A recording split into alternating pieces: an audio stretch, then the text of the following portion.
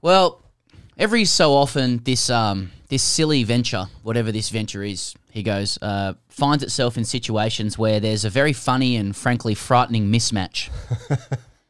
And rightly or wrongly, everyone in this room today comes from a cricketing background where you tend to hang out with, play with, speak with, and associate with people who are at your level. Yeah. Not today. I'm bringing things down, am I? Got some clubby. Today we're in the presence of greatness. And it's greatness that, as everyone attests, has never put himself above anybody else, which is strange, and we're going to ask about that. It's greatness that fringe players and grade cricketers and fringe grade cricketers unanimously say always showed care, respect, and attention to them, again, which we're going to ask about. The man we're talking about today enjoys that reputation despite having amassed 27,000 international runs from 543 matches. Jesus Christ. In tests, he hit those runs at 52, rounding up a bit there. In ODIs, it was at 42. First-class cricket, it was at 56. There was 356 international catches. He's the winning most test captain in Australian test history. He's also won 3 World Cups, 2 as captain. I think the country knows all of these things, but it still makes us very safe to read that out. Yeah. Okay? That feels good. Can't believe those the forearms are actually in this room. Anyway, Unbelievable. He's now a coach and a commentator par excellence. This will finish in a sec. He's the best since Bradman. Nobody's looked better in a baggy green, in my view. Yeah. He's with us for an hour. He's just learnt that. And so let's commence by saying it's the deepest of pleasures to welcome RT Ponting to TGC Towers. Ricky, welcome. Thanks for having me, guys. You can keep going if you want. If there's anything else that you can talk about and bring up from my career, then go for it. But I think you've probably crossed most things off there. But nice to be here. Always fun catching up with you boys. That's good. That's a relief. Ricky, when you look around this decadent studio, just to kick things off here, and you ask yourself, why am I here? Did you ever in your wildest dreams from being a Mowbray boy, playing club cricket at Mowbray in the early 90s, let's say, did you ever think that, grade cricket would be the basis of a media entertainment product in the 21st century?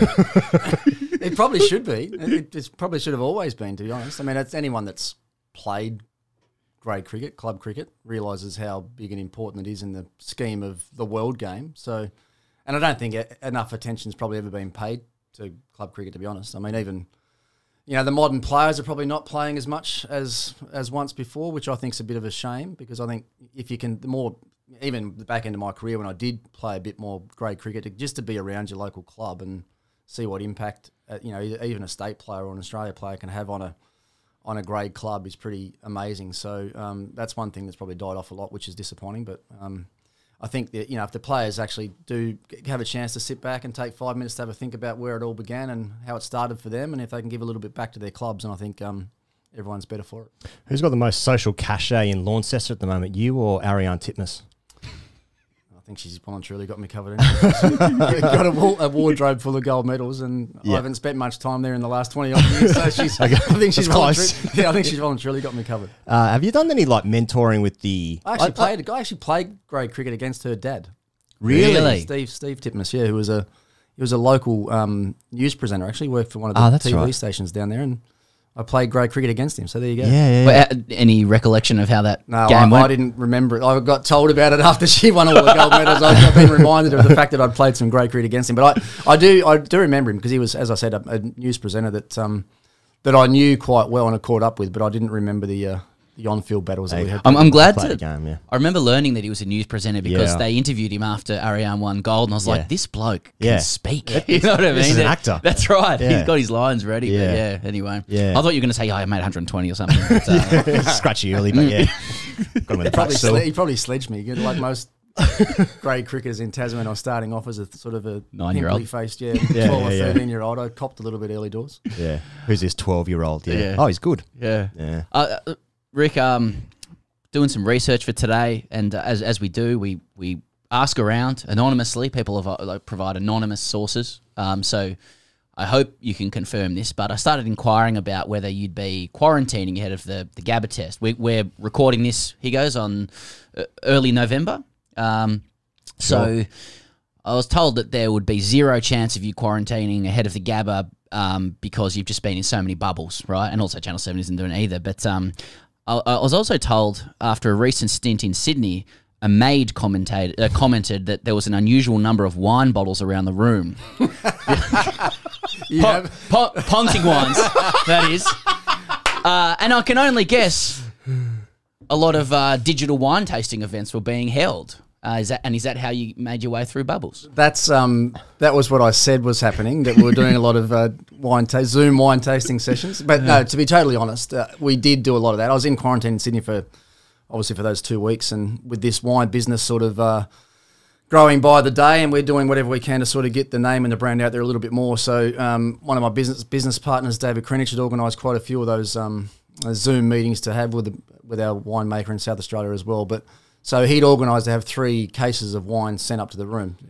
One Sauvignon Blanc and one Pinot and one. Yeah, we've got it. Look, we've got him here. Well, we actually discussed off air whether we'd whether we would crack it, except that it's 9 a.m. and you Never too early. Yeah. Never too early. I've already had 2 beers, so it's just a change of palate. Yeah, I'm not ready yet. yet. Yeah, it's palate stuff. Yeah, and I later. So your research is right. So I had made my way through in those 14 days. I'd made my way through most of those bottles of wine, and then I'd checked out in the morning. I'd got in the car to go to the airport. David Krenich, the business partner, had to go back to the hotel and actually collect some signed bottles I'd left there.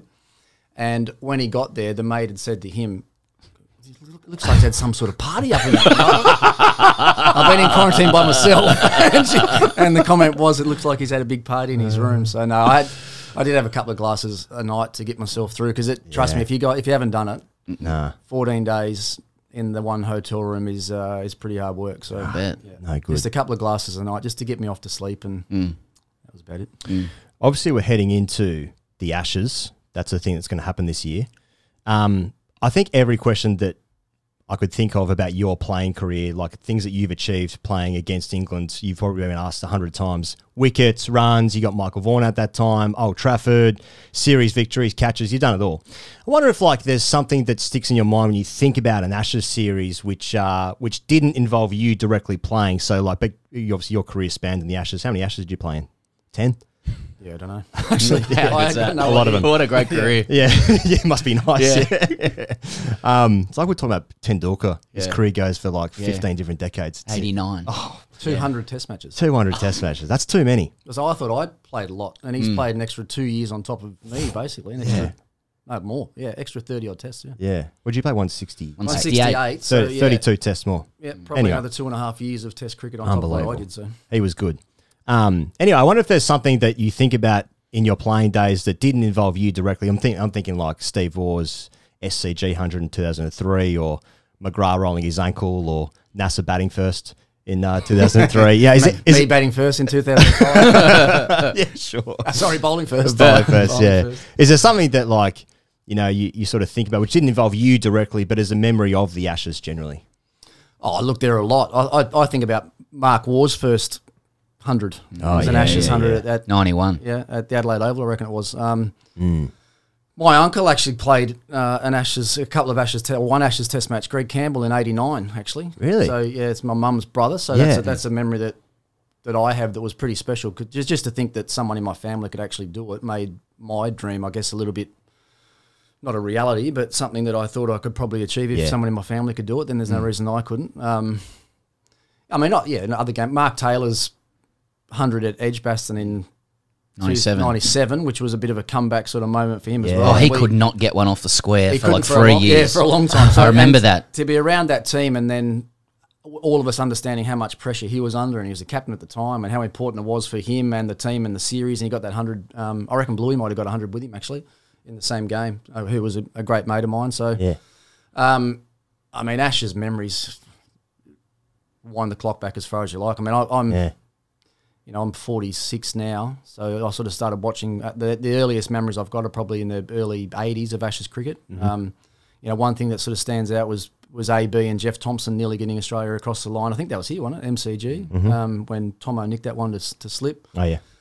So all those sort of memories of Ashes cricket are, I must admit, I don't sit back and think a lot about what's happened in my career, but when you think about Ashes cricket, and I've always said, the Ashes battles for me is the pinnacle of our game, and the things that I miss the most now being able to, I just wish I could play one more Ashes test. That's how special it is to to me and to all Australians and to all young Englishmen as well that grow up, wanting to play the game. It's all about Ashes cricket. So, I mean, the other things that go with Ashes cricket that's not necessarily about Test matches. It's just the time you spend on the bus, on the team bus in the UK. You're there for 4 months. You got another 20 odd boys and girls around you for that period of time, and you travel to the counties and you play little county grounds and you see all the old members there. Like it is really special. I mean, they're the things you miss at the end of it. So Ponting's about 5 this summer. That's interesting. interesting. I'm starting to get tingles just wants to play again.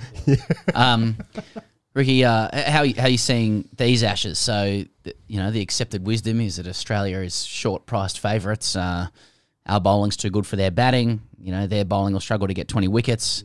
And yet we've not played for a year, and when we last played, we lost.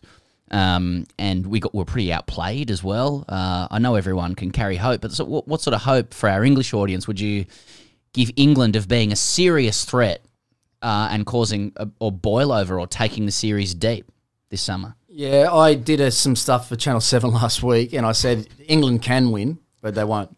They can, but they and I think a lot of the things you brought up there are spot on. Their batting does look frail. Technically, a lot of their batsmen look Nicky different. Let's put it that way. Rory Burns and and those sort of guys look a bit different. But I mean, with Stokes being in that side now, it's a completely different looking team. I think we saw what he did against us last time over there. He can single handedly win games.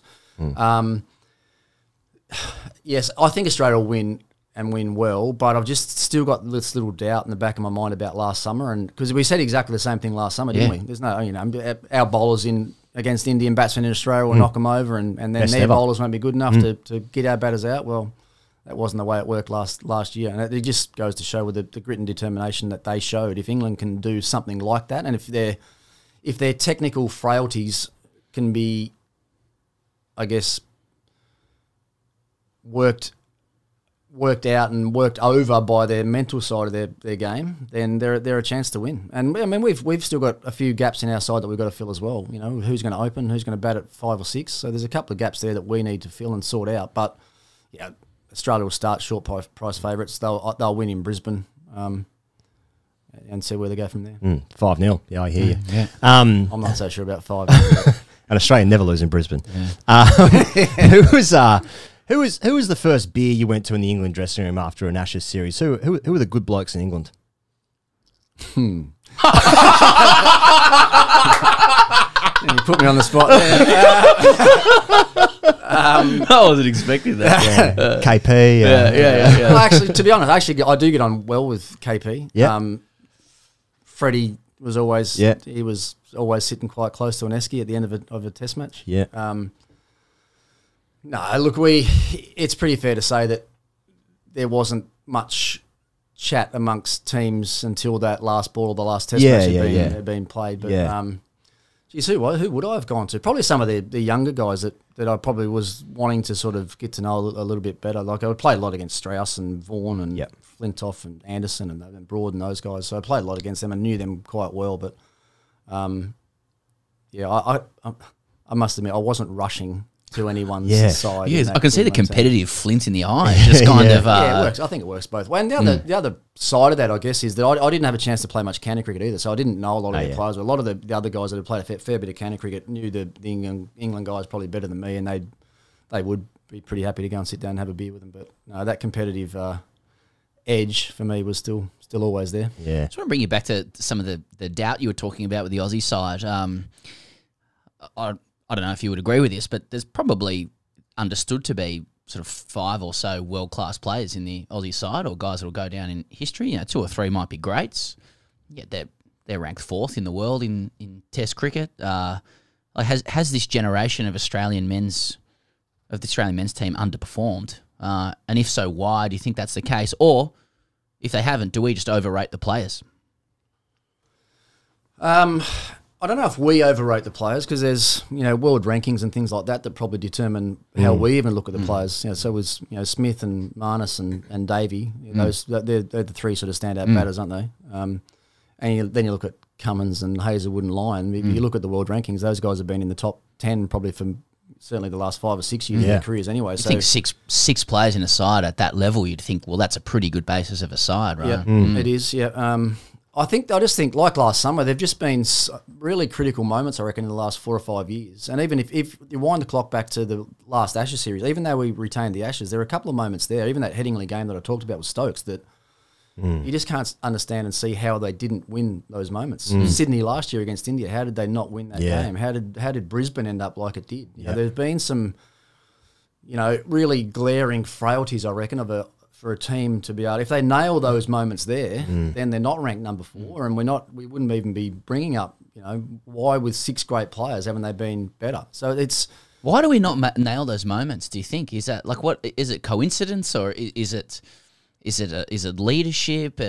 Because it does seem to be a little bit of a pattern. You can arm wrestle your way to outplaying other teams for a good period of time, but when the time comes to strike, there seems to be an issue there. What it seems so invisible to the untrained eye. You're the most trained eye alive. Yeah.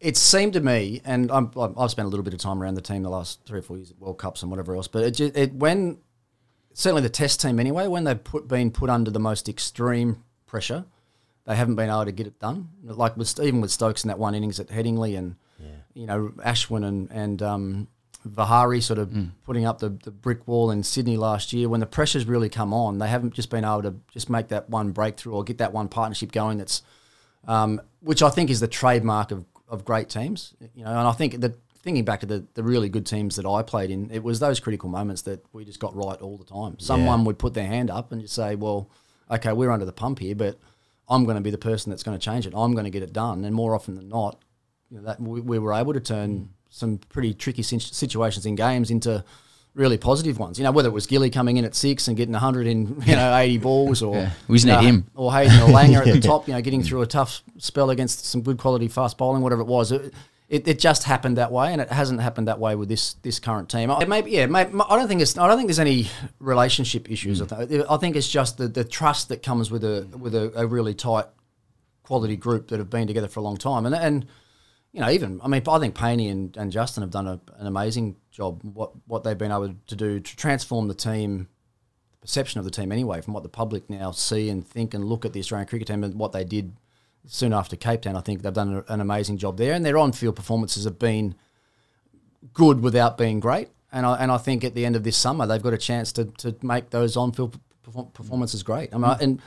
Teams' reputations and individuals' reputations are made on Ashes cricket, simple as that. So if this team can win an Ashes series at home, all of a sudden last year against India will be forgotten about, and they can start striving to be the best and number 1 ranked Test team in the world. So, Ricky, I suppose we're talking as though they can rectify mistakes and that there might be bright skies ahead for the Australian cricket team off the back of what's come before. But I look at the Australian side, and I want to ask you about batting, because you mentioned there before, you got Smith and Warner. That Smith averages 60, Marnus average 60, Warner averages 48. It's pretty bare after that. Warner's 35, Smith's 32, so he's got a little bit of time left. But does it drop off a cliff after that a little bit? Do you have any concerns about the future of Australian batting? I mean, we don't seem to have any guys coming through that are established, maybe in their late 20s, who can pick it up. If the guys start getting a little bit old or whatever, I compare that to, say, the Indian, which is what we do now, but the Indian pathways and guys coming through there. Who are you seeing that might pick up the baton for Australian batting? Where lots on Will Bukowski, but he's got question marks. Where's next? Are our systems bringing through enough bats? Do you have any concerns?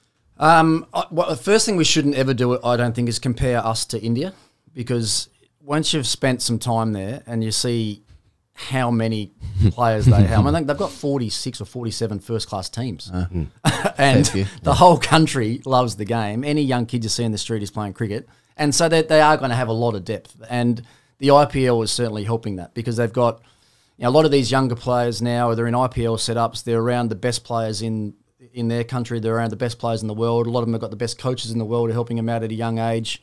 They're being exposed to high-level cricket at a young age. So like last summer, when a lot of those guys that we hadn't heard of actually get put up into a test match, they're not scared of it. They've been around these teams. They've been around these good players. They understand the moment, and they embrace it and take it on. That's what really impressed me so much about them last year. Are our pathways right? Yeah, I think they're right because they've only gotten better over the last 50 years. And so there's no reason why we can't keep producing. But, you know, we're not we haven't for the last probably 10 years, and Michael Clark or Steve Smith's probably the last ones that have sort of come in at a really young age and looked at home at international level. Cam Green, I think, looked at home last summer. I think he's a player. Who are the next lot? I think there are guys like Josh Philippi, Josh Inglis, you know, Travis. I still think Travis Head has got a test match future. I still think Kawaja's in our top best six batsmen in the country as well. And I've said do you have him in the top 6 for the Ashes?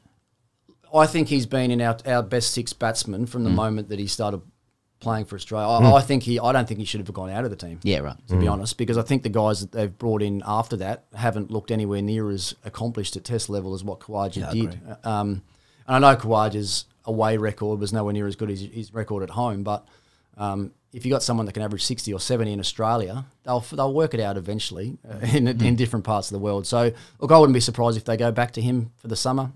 Nick Maddison's obviously playing really well at the moment. Whoever's got the hottest hand come selection for the first test will probably get that spot in the middle order. But there is enough young talent there because we see that a lot of the younger players really do dominate first class cricket. They've just struggled with the next step up to international cricket, and I think a lot of that comes with the added pressure. It also comes with the fact I don't think a lot of them have been given a really good extended run at it either. Like I think it gets to the point if we haven't got a lot of talent, just work out who the best 2 are and give them a good crack at it for a while. You're going to have your ups and downs, but if there's no one that's a standout better player, then let's not keep mixing and matching and trying to find someone that's going to get it done. So, yeah, we'll see what happens. With the scheduling this summer, because England have this problem now this year with the 100 introduced, they now have to split the county championship the same way we have to split the Shield season. You play 3 games at the top or 4 or whatever, then you have the big bash for most of the summer and then you finish the Sheffield Shield season. It's like, so Will Bukowski, for instance, if he wants to come in for the MCG, he won't have played a Shield game because he might be available by sort of mid-December, but he's playing for, I don't even know who he plays for in the big bash, one of them. So, like... He's with the Stars, but he's never played a game, I think. Yeah, okay, too good. Yeah. Actually, no, it's like just ahead of yesterday, I want to thank you because I was just watching some old clips on Roblinder 2's channel of you facing Glenn McGrath, Tasmania versus New South Wales. You scored 126. Yeah. Oh, my God. Absolutely smashing into Pigeon, most of my mate Pigeon. Yeah. That would have felt good. Can you send me that? Hey. So look at that. The question is, McGrath overrated, thoughts? No, he wasn't. No, I don't think he was overrated. I think he was pretty good, but no, that day he wasn't.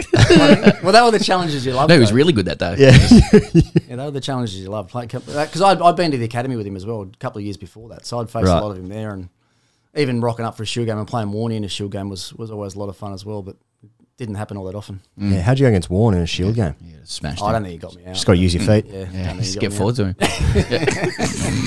You just got to read it out of the hand. You just got to read it out of the hand, all right, could we pivot to you were mentioning Indian cricket in the IPL there as well.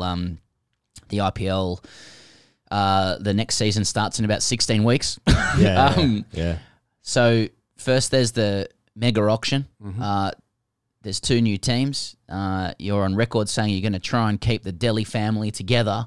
Want to sort of curveball you there. You're going to try and keep the Delhi family together, but surely you're also up for bidding vis-a-vis new franchises.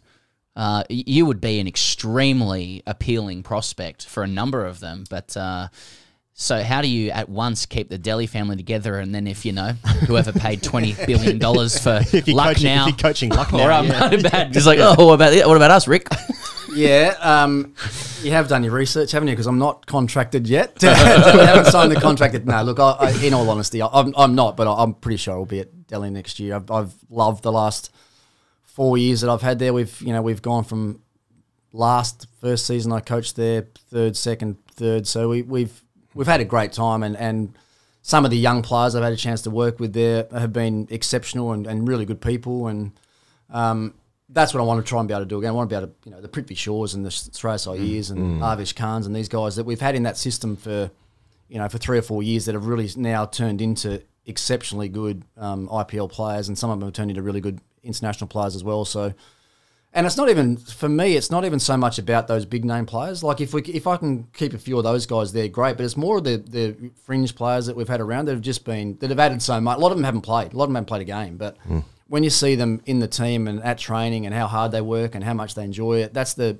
what I sort of want to be able to recreate again if possible. Now with the retention stuff, we can only keep 4 players, and we had, I think, 24 or 25 in the squad last year. So to try and bring the majority of those guys back will be ideal, but it's going to be a challenge as well because, with the retentions, with the 2 new teams, you can guarantee that they're talking with IE, they're talking to Pant, they're trying to secure these guys and lock them in as generational franchise players, if you like, and it's up to me and the hierarchy at Delhi to make sure that they don't get their hands on them. So, what's it like working with Big Papi Stoyne, Marcus Stoynes? I love the big fella. I love Stoyne. I think hopefully he'd say the same thing about me as well. And I've known him for a long time. I played a little bit of shoe cricket against him at the back end of my career. I'm not sure if I've ever told him this, but the first game I ever saw him play for WA, I rang our state coach at the time and said, "Get this bloke down to Tassie. He looks like a player to me." Yeah, I'm not sure if I've ever told Stoyne that, but he's. Maybe before you go on, just because we asked Timmy what he thought about you a couple of weeks ago. Did you? Yeah. Could you sort of creep around here without knocking the camera around? Oh, you can get the headphones to Richard. It should be able to hear it. Oh, just be able to hear it. Okay. We'll just ask him about you. So just before you go on, I'd send Punter back. And people think he's tough, but I've spent a lot of time with him. He's actually quite mentally fragile. If that gets back to him, that's gonna. No one watches this. Do you want a headline for Ricky Ponting mentally fragile? You can't. Rick. I mean, Can I start again? I'll take it. It's asked on him. Well, he was given a hypothetical about who he'd want to bat with, and then he withdrew it all. I think he was just talking about people that he respects. But how would you deal with that's a coaching issue now for you. So is he going to get retained? No, that's what I was going to say. He was going to be a retention. He's not anymore.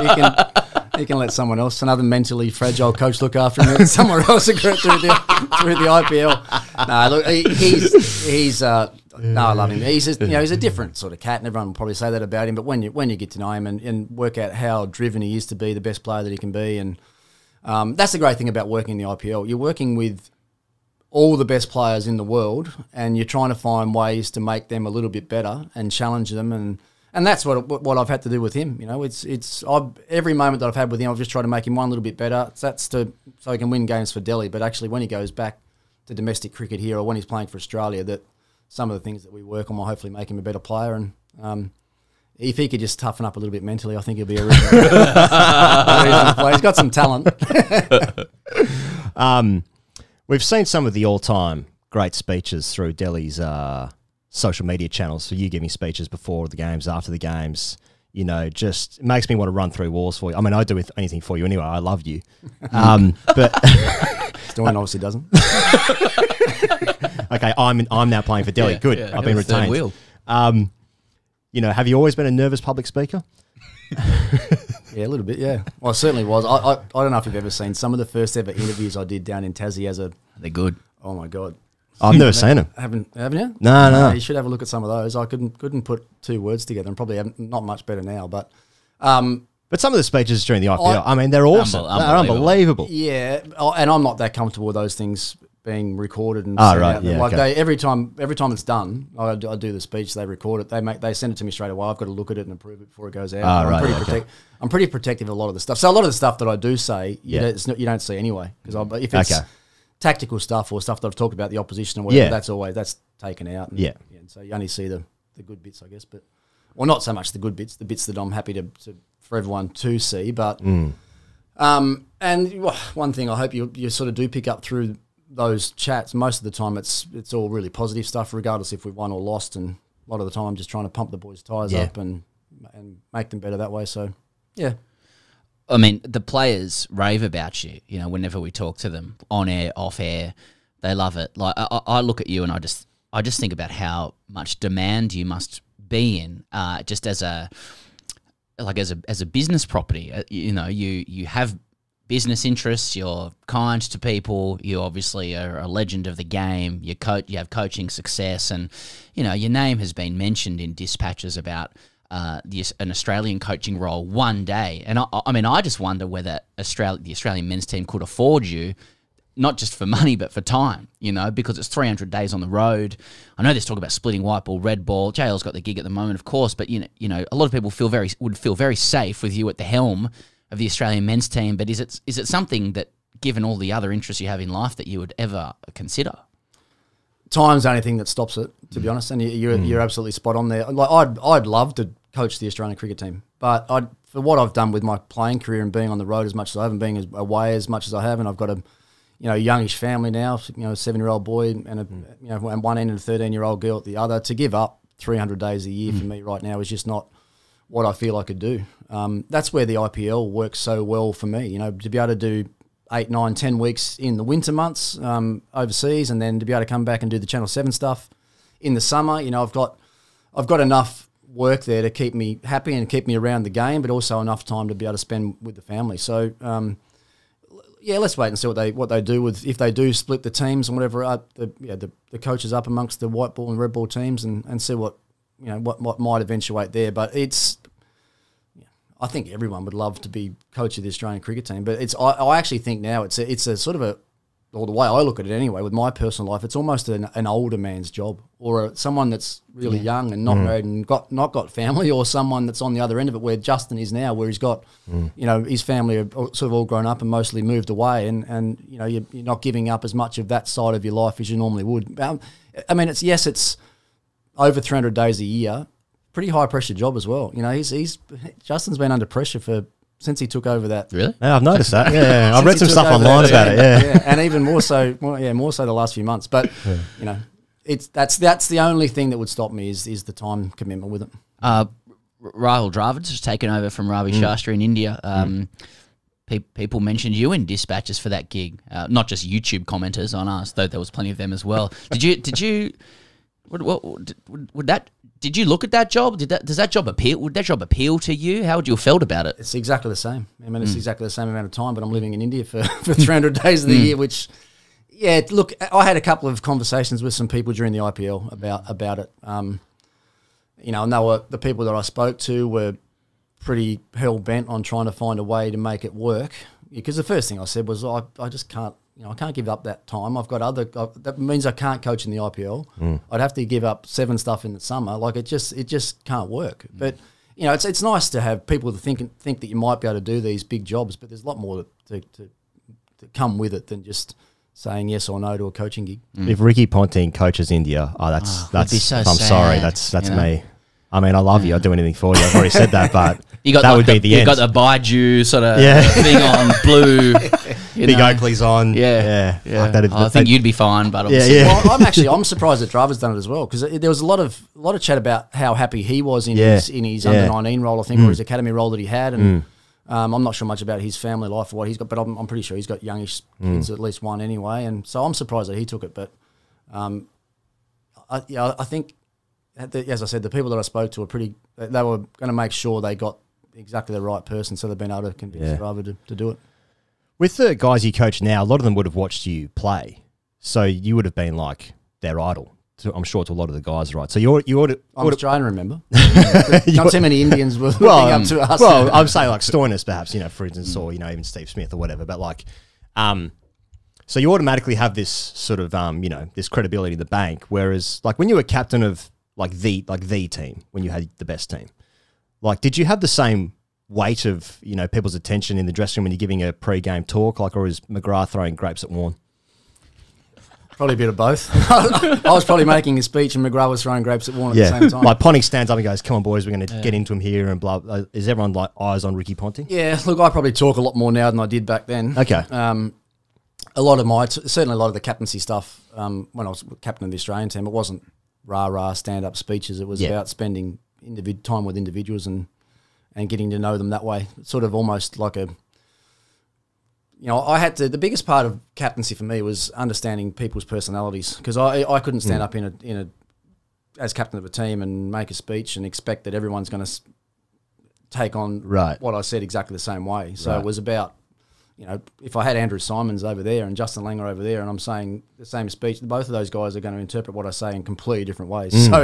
It was about spending one-on-one time and breaking down characters and understanding people as well as I could, and then hopefully the respect and time that I'd shown them as individuals, they would then show back to me as captain, and if we did that, then I knew that we'd get some good results on the field.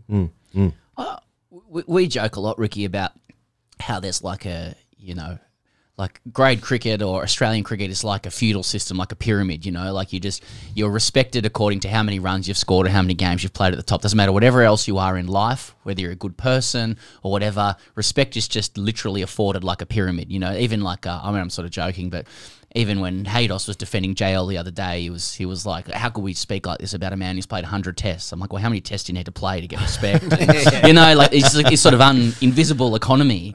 And yet, you know, you've played the most tests, and you seem to be able to treat people very equally. You know, I've played grade cricket with guys who've played with you, and they just can't believe how welcoming and accommodating you were, and you would have then played test cricket with guys who were very much about like, I'm up here, you're down there. We're not going to name any names, but like, so where does that come from with you? You know, like, is that the influence of your parents? Is that a decision that you just made? Because I think the way you treat people, which is completely different to the cricket economy we grew up with, is rare. You know, is that something you've observed, or where does it come from? It's a good question. I don't know where it comes from. I think it's got to have something to do with your upbringing and your background and my family life, and probably my early club cricket days, to be honest. I mean, I was a young kid in a pretty successful Northern Tasmanian senior men's cricket team that had a lot of state players around it, and back then I knew that every one of those senior guys that were looking at me as a 10-year-old, all that they were thinking about was what was going to be best for me. How could they help me? How could they make me better? You know, and that was the sort of environment that I was around. Interesting. And then for me, it was the same thing. So if any team that I played in, I wanted to make every individual better and make the team better.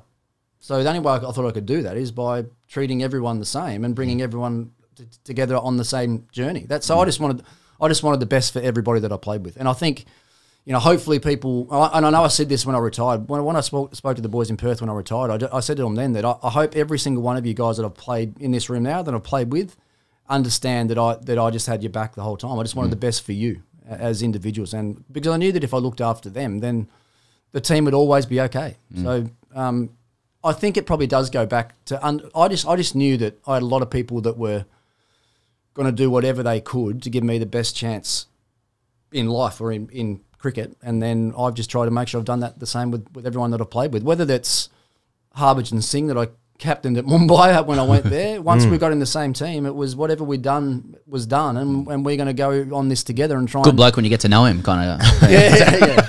He actually wasn't. He actually was a good bloke. Yeah. It's funny how that works. Just on that, Rick, and you've just touched on this. You've obviously had the first experience you had at Mowbray. It's like imprinting theory. It was of older men who actually took you under their wing and encouraged you. That's not what I think most people get when they play grade cricket. I don't understand that. No, I don't understand it at all. The guys just with court jester hats on, they were naked. You know, but you're actually spot on. It doesn't happen in every team. It didn't happen in every team that I played in. Yeah. You know, if as a 17-year-old in a Tassie team or a 20-year-old on your first tour for Australia to the West Indies, it didn't always happen that way. But it had happened to me at a young age. Yeah. I remember some of the best things that ever happened in my cricketing life was like I'd be a 13-year-old boy playing for Mowbray, having one of the state's fastest bowlers bowling at me and sledging me, and I've got my teammate at the other end that wouldn't stand for that at all. You don't talk to him like that. Mate, how good were you? No, like 13. Which bowler are you thinking about? Well, yeah. I mean, that's they're the things. My uncle Greg. He'd actually moved to Hobart by that time. So, Just hooked him. Yeah.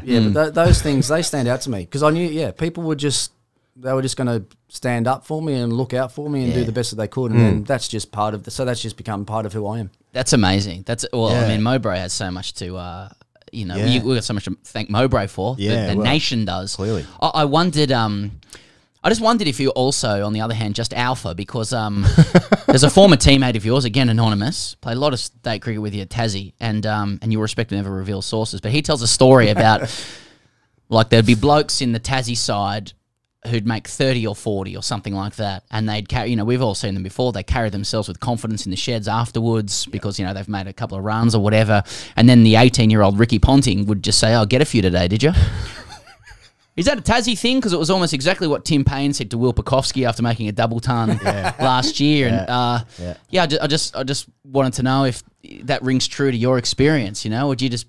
I'm trying to put the pieces together to work out who this anonymous... It was said very endearingly, but it was a senior player to you in terms of age, just sort of going like he could be 18 and just say to someone, "Oh, get a few," and just cut them down just in one go, score 30 odds. "Oh, get a few, did you?" Yeah, I'm not Could sure. we role play it maybe? Like, I'm not sure I was ever trying to cut anyone down like that. It was probably just having a, you know, you're right. You knew when guys are pretty happy with themselves, and I think one thing I also had at Mowbray was those guys that were looking out for me. They were also making sure that I wasn't getting too far ahead of myself. If I was ever taking a step, then they'd give me a little pat in the head or drag me back down pretty quickly, and little things like that I might say around that Tassie dressing room would have been that, you know. Oh, so you're happy with 40, are you? Well, you probably shouldn't be happy with 40.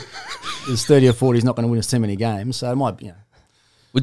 How did it sound to actually say, like, get a few today, did you? Like, did you just say that? Can I just say it again? "I'll get a few today, did you?" I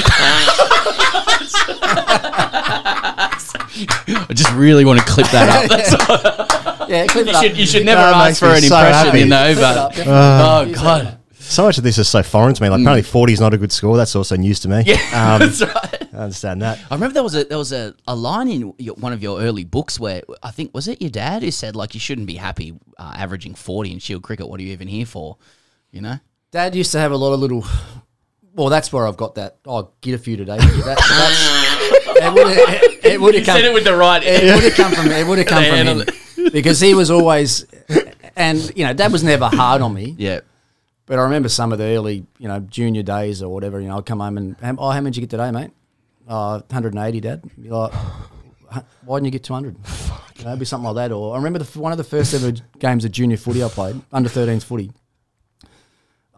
First, like for the NTJFA, like so for North Launceston. I'd only ever played school footy before that, whatever. I kicked 5 goals. First game under 13, kicked 5 goals. I must have had 50 odd kicks. And same thing, I came home that day and said, "Dad said, oh, how'd you go?" I said, "Yeah, pretty good. Got a few kicks and kicked 5 goals." And it was like, "Why didn't you kick 6 goals?" Like, okay, I just can't do anything. Just can't do anything right. But that's so that's probably where it. But did you 168 did you tests. feel like he was proud of you, you know, ultimately with all the runs that you scored? I think so. Yeah. Yeah, I think he might have ended up being pretty proud. I mean, the story I tell about him is, well, I rang him from Perth the day before my last test, and I said, "Dad, time's up. I'm retiring tomorrow, or at the end of the game." He said, "What are you talking about, you bloody idiot? Just go and get some runs in this game, and everything will be fine." I said, And played 200 tests. Dad, I'm done. Yeah. I made this decision. No, but he couldn't. Yeah. He couldn't accept it. He wanted his son to keep playing for Australia as long as he Pretty could. cool. Sachin played 200 tests. He was good. Yeah, I thought you left a few in the bank, actually. Yeah. Mate, I actually saw... Look, I'm sorry, I'm taking over a bit here, but before you retired, or you had the final series against South Africa and you hung them up, I was working at Telstra in Melbourne. There's a big tower there. You can see the MCG from it. We're up high, and Victoria was playing Tasmania in a Shield game. And I just skived off work at about 3, I don't know what time it was, 2 o'clock or something, and I went down and I watched you score one of the great hundreds against Pattinson and Siddle and these guys, and Alex Doolan was at the other end, and I think he'd batted 3 for Australia or whatever, and I mean... Just about to, I think. I think he got 102, didn't he, or 90? Yeah, and he and you know, with respect to Alex, there were 2 different players, you know, at either end, and you just looked in such great touch against 2 test bowlers, and then, you know, the common story is like, oh, well, you know, yeah, Stain and Morkel had their way with Ricky Ponting and it was time to go. I mean, I just saw that innings in Perth, just sat there by myself like a really cool guy, and I was like, mate, Ponting can still play big time. It was pretty flat that day, though, so... Yeah, it was. You know. It must have been. If I got runs that summer, it must have been flat. No, look, that was the end of the day. I was batting as well as ever. Yeah. That last summer. Like, I was the leading run scorer in Shield cricket for the year. And Yeah. I had 3 bad games for the year. There were 3 test matches. And what that said to me was that, I mean, at the end of the day, My batting, I was batting no differently. I was just trying so bloody hard. I couldn't let it go. I knew the end was closer than the start. I wanted to make sure I was doing everything as well as I possibly could for the younger blokes in the Aussie team as well. I mean, realistically, I think I've said this to you guys before. I should have retired probably 2 years before I did. That was, I mean, I was on a decline for 2 years before I actually retired, but I wanted to be around that Aussie team for Warner and Smith and Johnson and Haddon and that younger group that were coming in. I wanted to be around that team to help those guys through the initial parts of their career. So I sort of dragged myself through it a little bit for what I thought was going to be the right thing for the Australian cricket team. I'd never trained so hard, really. Like for every pre-season I had, I'd work my back, so I was fitter than I'd ever been before. And all those little things were just, it was just, as I said, I just couldn't let go. I just tried way too hard, put too much pressure on myself to do everything perfectly. And I got to the stage where I'd go out in a Shield game, not even think about getting out. It was only about going out and getting runs. But I'd go out in a test match, and the first thing I was worried about was not getting out. So therefore, I was thinking about not getting out rather than scoring runs, and that's a bad place to be. You know, that's what any of these young, or not young guys, even David Warner. I've spoken to Davey the last few weeks since the end of the IPL, and he didn't get off to the greatest start in this World Cup. But I said, mate, I'll guarantee you one thing: you're thinking about not getting out when you're going at the bat. Don't think about not getting out. Think about hitting the first ball for 6 or hitting the first ball for 4. And when you think about the game that way, it becomes a lot easier. When you're worried about failing, it becomes really difficult. And that's where I was. That's where I was the last couple of years that I played. And I was able to do it at Shield level because it wasn't that big a deal if I missed out there. But when I got to the Australian team, I wanted to show all of those young blokes how hard you had to work and what you had to do and how disciplined you had to be. And that was, for me, that just was the wrong way to go about it. Has Warner got, I mean, I'm going to ask you, has Warner got more runs than him? I know you're going to say yes, but like what happened in the IPL with Sunrisers. Thank you, Sunrisers. Yeah, it was really bizarre because he's had such a great 6 years in a row, over 600 runs or whatever. But I suppose there's been a little bit of a downward trajectory with him the last couple of years, but you're backing him for more runs this summer in Australia? I don't think it was lack of runs that kept him out of that Sunrisers team. I think he must have upset someone there somewhere. And it had to be the owners. He made some comments at the start of the tournament about how they got all the selections wrong for one game. I think it was against Rajasthan. Davey got 50 odd in that game, and then he made some comments after it. And I think he might have got dropped for the next game and didn't play again. So even the last game of the season this year, Kane Williamson didn't play. He missed out, and they still didn't bring Davey back for the last game, having been there for 6. So he's obviously upset someone, and I haven't spoken about it. But if he's in, I've said this to him as well. He's going to be in the big auction next year. There'll be a lot of teams that'll be looking for David Warner, and they'll spend a lot of money on him because his IPL record is brilliant. I think he's the 3rd or 4th highest run scorer, isn't he? One of the greats. It's amazing, yeah. Was that also part of the thing? Obviously, it was so hard for you guys to get basically Shahjad out of the IPL this year. Then you got done by CSK in that first game by a guy who's now legally blind, MS Dhoni. How does he keep doing that? I mean, how old's Dhoni? Is he 40? He's up there. Yeah. And he came into the end and he scored, 20 off not many balls. It was his only knock all year. Thanks for reminding me. Oh, you guys were the best team all tournament. Yeah. And then KKR got him at Sharjah. And we did that. The draw didn't work out that well for us. I mean, we had our chance against CSK. We should have won that game. We gone straight into the final. But it was a really disappointing way for us to end it. The last 3 games we played, the last round game against RCB, they needed 9 off 2 balls. They got 2 off the second last ball. They did 7 to win off the last ball of the game. Arvish Khan bowls a leg side wide, 6 to win. Knee high full toss last ball.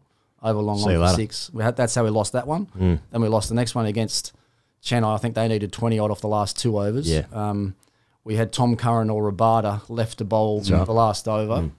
We chose to bowl Tom Curran the last over. We did, yep. Yeah, that's right. I saw the post-game speech there. We did. And then, the Calcutta game, I mean, I'm not sure if you guys watched that, but we didn't.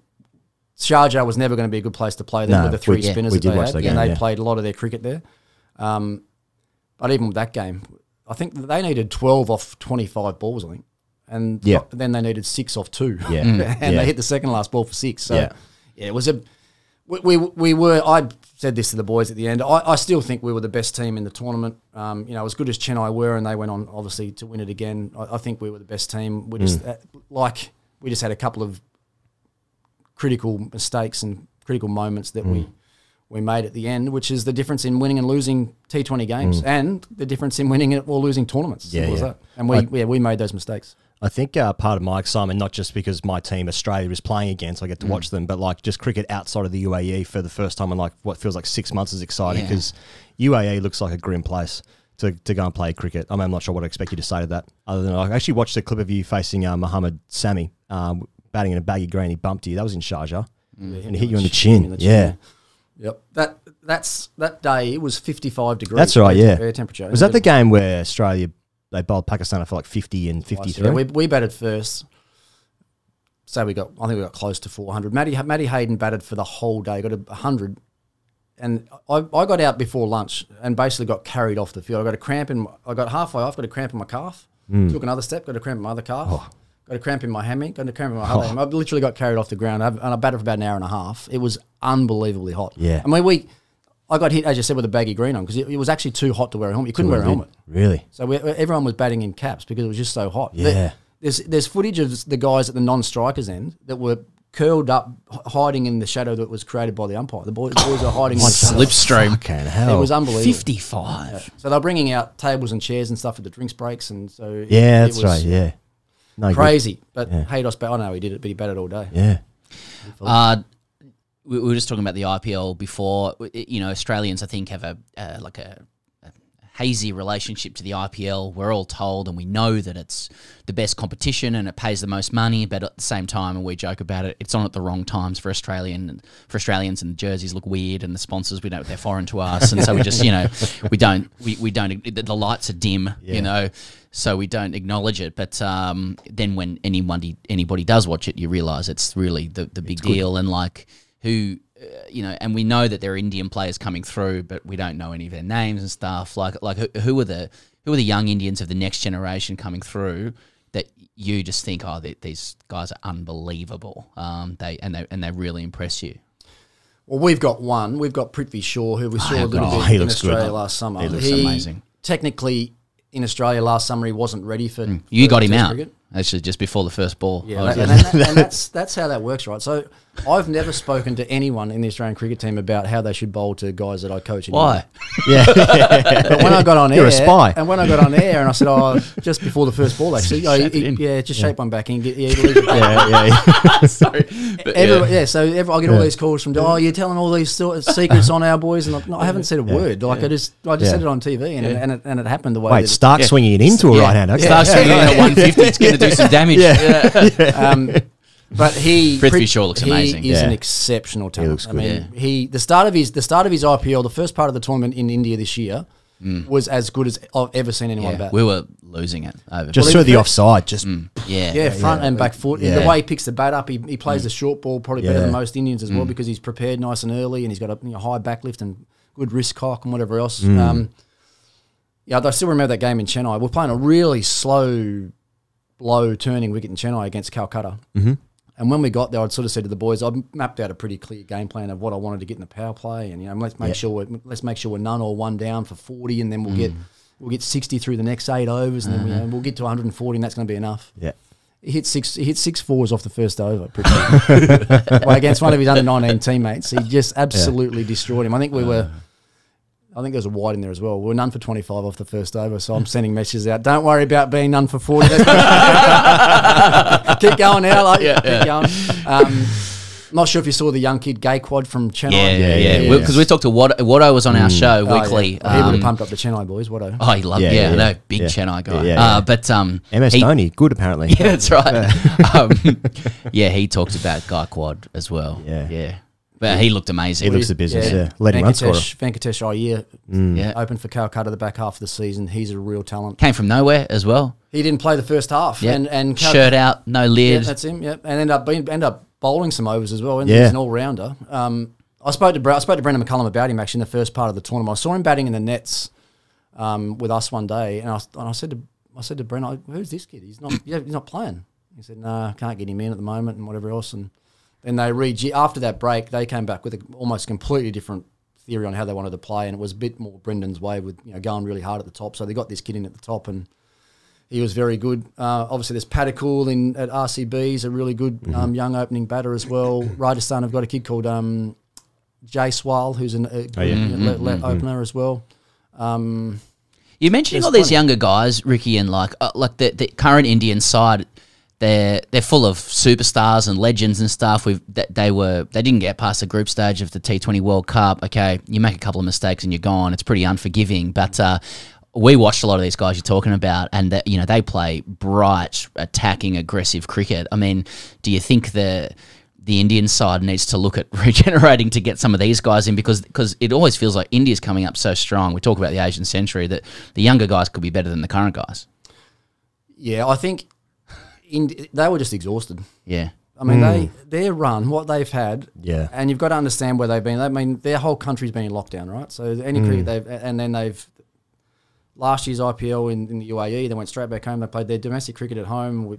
They then went to England in between this. They come from England straight into another bubble in the UAE, play there. They go straight into the World Cup. They've got New Zealand, I reckon, about 2 days after. 2 days after, yeah. 2 days after the World Cup. Unbelievable. But they had Ishan Kishan in that squad, didn't they? They had Surya Kumar in that squad. They're starting to bring a few younger guys in. Shreyas Iyer was around. He was one of the emergencies around the squad, but you're not going to push Rohit Sharma out. You're not going to push Virat out. You're not going to push KL Rahul out. They had Hardik Pandya in there. That's maybe a little bit. If he's not bowling, maybe they could use another batter in that middle order. Maybe another one of those younger blokes. But there's just so many of them. There's so many good young players that when one of their senior guys doesn't go so well, you think, are they better putting these young blokes in? But they've got too many. And that's what makes it. That's why these questions come up. If they've got so many really good young players. Yeah, well, we've got Travis Head and Khawaja, so it balances it up. They're good players as well. They're good players. Australia going to Pakistan. Well, hopefully, first time in 24 years. You were there the last time. When is that scheduled for? March, first week of March. You got something on? You got to move some stuff around. Yes, I don't think I'll be going on that tour. Okay. No. But obviously I want to ask you about the last time we were there, one of the most famous, one for 13 off 5 overs. Your one for getting Moeen Khan out. But also in that game... Reverse swing out. Reverse, yeah. I don't know how a guy got reverse 0 on that deck, because Australia got 500, 600, then Pakistan got 600. It's a game that Mark Taylor got 334. Not out. And you were batting with him at the time, and you missed out that day. You only got 76, I think. Not out. Red ink, sorry. But when you walked off the field, he just finished on 334. He tried to get the 335th, but he missed out. But did you wait for him to say, well batted, Rick, or did you say it first, or how did that play out on that day when you walked off the field? All I said to him that night was, whatever you do, you're not declaring overnight. Oh, really? Yeah. You told him not to? Because I was out of the side. I'd come back in for that game. Yeah. I was pretty keen to get 100. Oh, so I was okay, right. No, don't worry about Bradman's record, mate. Just keep bat. We'll bat on tomorrow for the first session, and then we can declare it with lunch. Do you think times have changed? You told Mark Taylor to bat on so you could score 100. I thought you were going down the path of Tubby, make sure you get past Bradman, but you just wanted to. Well, and I didn't play the next test. Okay. The unwritten story. I looked up Taylor's declaration. I didn't play the next test. Okay, that was your 19th test. I don't know what I want you to do with that, but I thought you were more established than that. You were, but obviously not. I think so. I think I might have come in for Buff. I think Buff might have played the game before, got injured. I come in for that game. Buff was right for the next one, so I went back out again. Yeah, coming as the all-rounder. I don't know why I was bowling. Must have been flat. It was pretty flat. It must have been flat. Yeah, I think that's bang on the hour. Ricky Ponting, what a pleasure. We've been we're extremely grateful that we'd have you in the studio. Great to be able to talk about Ponting wines as well. We didn't get to crack one, did we? Yeah, well, and we should say, we try and be as authentic as we can on the show. But we have drunk them. We not these bottles. We've had them before. They're good. There was the talk about actually cracking them open, but it truly is 9 a.m. and we all just went... we had a blowout on Saturday and just it wasn't looking good. But I've got notes. The Sauv Blanc, I have had it before. Fresh and floral notes, obviously. Yeah, fresh and floral. You're reading the back of the bottle. No, not at all. Zesty passion fruit, great little grapefruit nose on that one. I tell you what, I had a rosé the other day, and because I had a bit of a blowout, but Pez was asking me why did that happen? I just started talking about the weather. Yeah, I was just saying how, and I started with a rosé that day, and it was just the perfect accompaniment to a nice summer, sitting on the balcony. Well, this is the Rihanna rose. Right, okay. Yeah, Which Yeah, she's pretty happy. She's got a name on the front of one of the bottles. It's gently perfumed, crisp finish. So Yeah. It's been good fun though, I must admit. This whole business venture for Rihanna and I to be involved in our own business together has been great, especially through COVID times where it hasn't been that easy to break into big retailers and stuff. But with some of our direct online sales been really strong, and when the kids have been in one room getting their homeschooling done, it's been good for Rihanna and I to have something that we're really passionate about to be able to work on together and on a daily basis. So it's that's been good. The product is outstanding. Our winemaker in South Australia, Ben Riggs, has done an amazing job. We've tried to tell a story through the range as well. So it's you notice there's 2 Tasmanian wines in the range, a Pinot and a Chardonnay, both from northern suburbs of Tassie. So yeah, that's what we're trying to like. The only issue we've had sort of with the wine so far is that a lot of people think it's just a celebrity brand and he's thrown his name on the front of a bottle and then run away from it and hope to make some money out of it. It's not that for us at all. It's the exact opposite. The fact that it has got a name on it makes us work even harder because we need to be fully invested and we want the brand obviously to be as successful as possible. And the other guys in the business with us, I've said to them, I said, this is the success of this business will come down to longevity. How long we can maintain and sustain really good high level product in the marketplace, which is a pretty competitive marketplace too, I must admit, is how I'll judge the business anyway. So it's it's been great so far, and onto our second and third vintages now. So it's very young business, and we're not even 2 years established yet, but it's been great fun. Yeah. It's quite classy. I would have thought of like a baggy green wearing like grizzled legend of the game to be in the wine business, because you normally attach beer, to cricketers. Like, how do the Mowbray guys, feel about the fact that one of their own is now hawking wine? And is it your dream one day, after the day's play, that cricketers are now cracking open a Rihanna rosé to celebrate? So I can guarantee you, in the eyes of every Mowbray cricketer that's ever played, I've done 2 things wrong in my career. One was blow my wife a kiss when I got a double 100 in Adelaide against India, and the second one was to start my own wine label. The 2 things. Is that like not manly or something? Is that what you love your wife, do you? That's quite a public affection. Wow, that's a weakness. How many Mowbray boys do you think have actually had a glass of Pinot at the end of a day's play? Not too many. I reckon they would have, but just not told you about it. You know what I mean? So the Pinot is called the Mowbray boy. So that once again with the story that we're trying to tell is. You talk to anyone about me in Tasmania, how would they describe me? They'd say he's a Mowbray boy. So that's the name of that one. And Sauvignon Blanc is the first session, which the Sauvignon Blanc sort of is the start of our range, if you like. First session, the start of a test match. How important the first session was. Crack it open in the first session, 10 a.m. I don't need to tell you boys how important the first session is, but that's what we've tried to create through this. Is storytelling as much as anything through the range. And labelling, as you said, looks like a baggy green colours. The gold, this is supposed to represent creams. Safety. It looks premium. All of that, safe. All of that stuff, mate. Yeah. Tamar Valley, that one, isn't it? Spicy cherries and sort of quite a structured one. That's all good. That's all good. I knew you were reading it from somewhere. No, I wasn't. Well, that's pontingwines.com if you want to get yourself a little slice of Last year we actually had a code. I don't know if you knew this, but the code, I don't think it exists now, but it was Get a Few. Just after that story, so we do our own sort of storytelling as well. To us, like that. You said it 3 times. Ricky Ponting, thanks so much for joining us. A huge pleasure. We'll never not be grateful for these opportunities, and to come up to TGC Towers is particularly special as well. All the best with Ponting Wines. Summer ahead. Hope you get some time with your family and a bit of a rest as well. I might see you down the beach with my Aussie shorts on again. There's every chance if I saw you on the beach and I said g'day, you'd be like, who are you? Is this like... Thanks, boys. Thanks for having me.